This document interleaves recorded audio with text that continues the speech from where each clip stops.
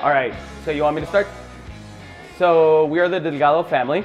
We are the proud owners of Old Sheepdog Brewery. My name is Gus Delgado. I'm one of the founders and brewers here at the brewery. My name is Brisa Regalado, and I am the proud owner of this amazing craft beer brewery here in El Paso.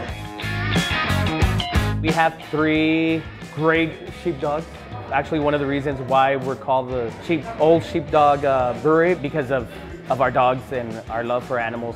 This is where we're doing our brews in here. It is a 2-barrel system. A barrel is 31 gallons, so we make roughly around 62, 63 gallons of beer in here. But because of all you guys, we are retiring these bad boys, and we got a new system for you that I want to show you. Let me come on over. We have pups here too. No, it's all right. It's even better. A little of the backstory of why we built this place is we started homebrewing in our house, and it evolved to a passion of making craft beer for the community. When we were looking to find a place of where to do that, we knew it had to be here in South Central, which is where I grew up with my family. And so this is where it started. We started looking for a building that embodied our vision and what we wanted to do.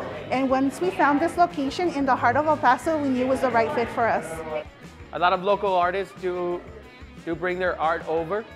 So come on down here. This is our working station over here.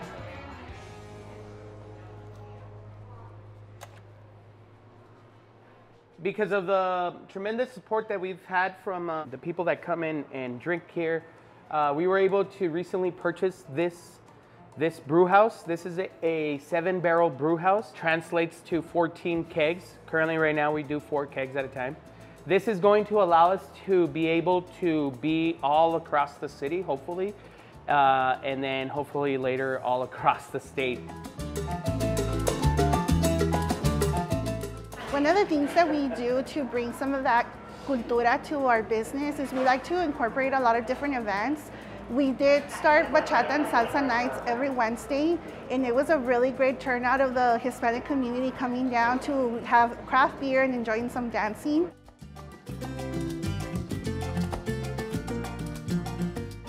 Obviously, since day one, we were all about family. We wanted to have a place where families could come in and enjoy themselves. I think for us, just always being a representation of our city of El Chuco, I think that was really important for us. We never look to move outside of our city, but more show people outside of our city what El Paso means and what it's about our cultura, our Hispanic heritage, and the beautiful people that we represent.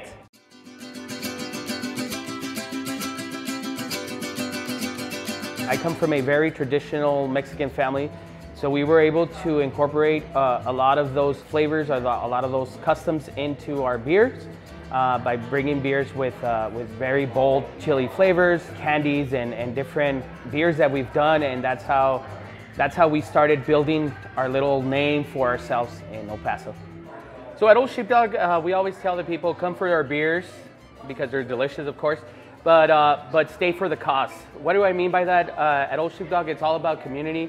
It's all about helping out. And we've done several beers that are emphasized to help out the community. This month, we're doing the Ella can, which is dedicated to women that have been victims of domestic violence. So proceeds of the beer are gonna be donated. We've also helped out the Raramuri community. This was a mole brown beer. This particular beer was helped out to the people of the indigenous people of Chihuahua. These particular artists put in this label, which includes 23 stars, one for every victim of the August 3rd shooting, which we have honored because that particular incident is very hard for us because our aunt and uncle, unfortunately, our victims were part of the 23 people that were killed on that day. That is why we have a mural that was done by the artist Tino Ortega in front of our building. And it says, I love EP. We've dedicated a beer for our aunt and uncle called Novia Linda. And we're bringing that back in August 3rd as a remembrance and honor to them. as well. And it's going to be a very very fruited, you know, a lot of aroma, flower aroma. And so hopefully all of you guys could come in and enjoy that beer as well. So the process of doing beer, it starts down here. So this right here does this is your hot liquor tank, which it just heats up water. Like I said, the process of making beer is very similar to making tea. So you heat up your water, you have your little tea bag, and you put it in your container of water. So this is the container of water, and it moves it down here, and it puts it in this particular, which is called the mash tun. We put the grain in here. So if you want to look inside, this right here, this is your mash tun. So the grain sits in here. This is our grain. This is corn. I have corn, roasted barley, oats, our Pilsner. So our grain looks like this when we first get it, and then we mill it to crack them open to get all those cool little sugars that are gonna make later on your beer. This is your false bottom. It extracts everything that you extract from the grain. It sits here roughly like around an hour. Once it's done, we extract everything. It's no longer considered water, and it goes into what's called wort. And it transfers over into your boiled kettle. The boiled kettle, this is where we add all the hops, anything that you may want to add into the beer that you're not going to add it during fermentation, any type of flavorings. Pretty much the way that you could see it is that if you add the hops at the beginning of the process, you're going to have a much bitter beer. Then if you add it at the end, it's going to have much aroma instead of bitterness. So once we are done with the beer, we cool it down. It's cooled down with a plate chiller, which is one side cold water and the other the hot wort, and it transfers heat. And then we put it into fermenters, and the fermenters are over here. Come on over. Yeah, one of the biggest things is that El Paso is known for chuco, right? So what does chuco mean?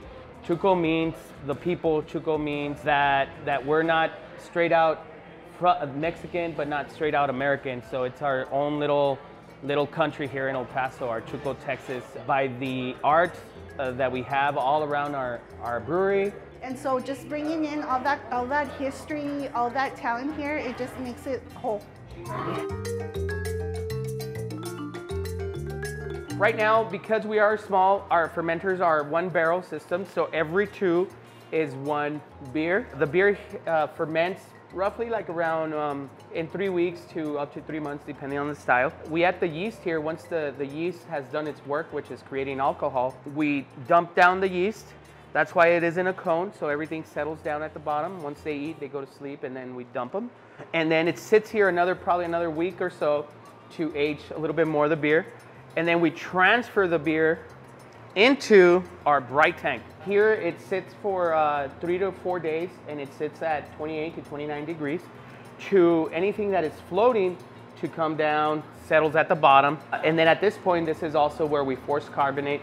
The carbonation takes like around 5 hours at like around 15 to 18 PSI of CO2. And then once it's done, we'll go ahead and keg it, and then you guys could enjoy it.